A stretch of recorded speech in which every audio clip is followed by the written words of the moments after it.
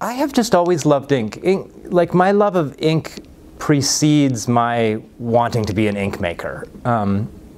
For me, ink has a quality that you don't get from oil paint or pastels or markers or anything else, because it both can draw a fine line, and you give it a little bit of water and it has this sort of washy effect, you know? So it's got this kind of dual nature. It can both communicate, you know, using letter forms and stuff, and it can also be kind of poetic and dreamy. And I just, that combination makes it a winner for me. And I started out as an illustrator.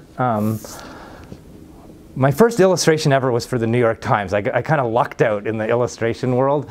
And I found right from the beginning that in order to illustrate articles and ideas, I needed the hard lines of ink, and I also needed the washiness of ink. So I think it really was illustration that drew me to ink. The thing that drew me to natural ink was a black walnut tree. And you know, so I'm living in New York, working as an illustrator, doing some design work. I used to go to this place called Pearl Paint, which is this like big art supply store in New York. It's now gone, but it was like 6 floors of art supplies. You know, they just had every imaginable art supply. And it was down in Chinatown. And I found on one of the floors this little bottle of black walnut ink. And I was like, well, that's amazing. There's a kind of ink that comes from a tree, basically, you know? I took the bottle of ink home, started painting with it, just loved the way it worked. Skip ahead like 5 or 6 years, my first kid was born, and all of a sudden I'm like, you know, I'm looking at the back of all my art supplies, and every single one of them mentions cancer or like possible toxicity or like, you know, wear a mask if you're, you know, and I was kind of like, well, this is crazy that art supplies should be toxic, you know? And so I'm riding through the park on my bike, and I see a little sign on a tree in the park, and it says black walnut, like it's a black walnut tree. And this like little light bulb went off in my mind. I was like, oh yeah, that little bottle in New York that I went through that whole bottle, and I was like, I too could make black walnut ink, you know? And waited a couple months until all the little nuts had fallen to the ground, took them home, boiled them up, and I made this beautiful, beautiful, like rich brown, almost to black ink, and it was so easy to make. It was so beautiful. It was just like that one that I'd used in that bottle, and I thought, like, I'm going into the business, you know? And I got like an Instagram account, and I got a bank account, and I'm like, I am the Toronto Ink Company, you know, without really, I didn't even know what I was doing, really. I just had a bag of black walnuts and an idea, you know?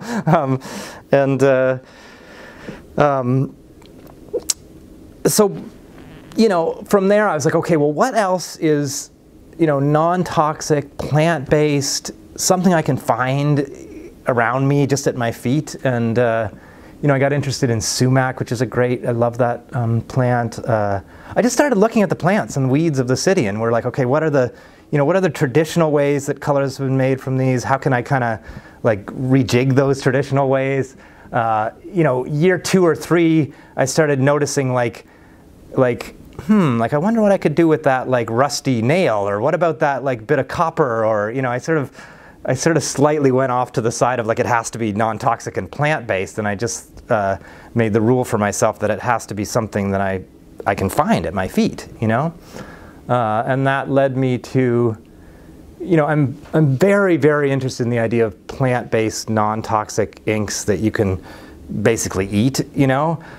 But I'm also just really interested in the idea of inks that are based on a place, you know? Or even an idea, like an ink based on an idea, you know? Because what I discovered by starting small, just with the black walnut, and sort of moving slowly, I discovered after a couple years that actually ink making it's distillation. Like it's taking the things around you and intensifying them until they are in a little form, like in a little bottle that you can use to well, as you say, have impact, you know? So, you know, I did an ink for Harley Davidson out of coffee. I did ink that went up to a icebreaker in the North Pole for an artist. I did, I found a couple who'd been married and wanted for their anniversary to create an ink, and I created it out of like the flowers of the garden that they had the marriage in. Like I just started thinking like, I can make ink out of anything, you know? Like it doesn't even, you know, like anything can be made into ink. It's a distillation of color and place, you know? As skeptical as I am of the world of social media, you know, I wrote a book about making ink, and you know, when the book came out, I was like, I guess I have to have a hashtag, you know? So I made the hashtag make ink, you know, that's the name of the book. So I was just like, okay, the hashtag's make ink. And you know, I was looking the other day, and there probably are like 40,000 hits now on the hashtag make ink, and it's like, you know, there's a woman in Turkey who's working with kids, mostly kind of refugee kids, like in the hills outside of Istanbul, and she's taking the traditional colors that they're finding that have been used for various dyes and stuff, and she's turning them into both inks and coloring for making pasta, you know, and hashtag make ink, you know, and that's I've corresponded with her. She's now one of my collaborators, you know. There's it just goes on and on like this. Like there are people all over the world that are kind of peeping up like groundhogs or something, just being like, yeah, I've been making ink for a long time, or I'm really interested in this idea of like, how could I make ink out of this, you know? And it's grassroots, like it's sort of literally grassroots, you know, like there are people making ink out of grass. It's using your hands rather than some giant sort of factory corporate version of color. It's democratic in the sense that like that thing that you were doing as a kid on the wall belongs to all of us, you know, like it's democratic, you know, and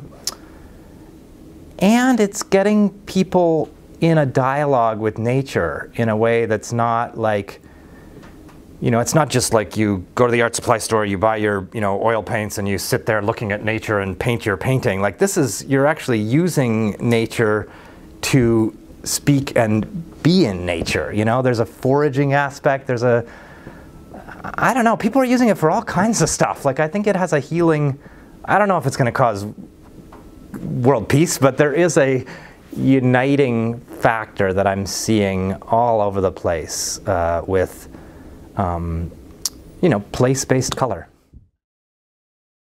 Number one message really is like, take a moment, you know, flip your phone upside down.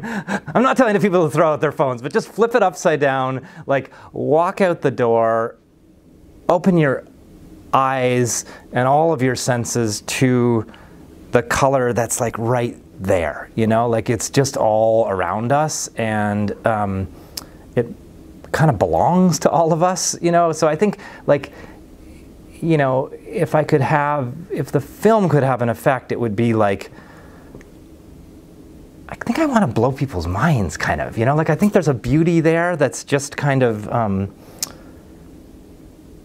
it doesn't belong to me, you know what I mean? Like I'm not, like people are like, oh yeah, you're the ink guy, but I'm kind of like, well, like the ink guy is that octopus from however many millions of years ago, you know, like it's been going on for a long, long time. It does belong to everybody, and yeah, I think if there's a kind of profound message in there somewhere, it is about the importance of using your senses, using your hands, being in a kind of relation to the stuff of the world that we're all in, you know? That feels really, really important. I think, in a way, I also kind of want there not to be any message at all. Like I kind of just want people to see the film and kind of have their own whatever crazy experience it is, you know, like it is kind of a wild there's something wild about the journey that happened in that film, and I kind of just want people to immerse themselves in that wildness and then have their own sense of adventure that comes out of that, you know?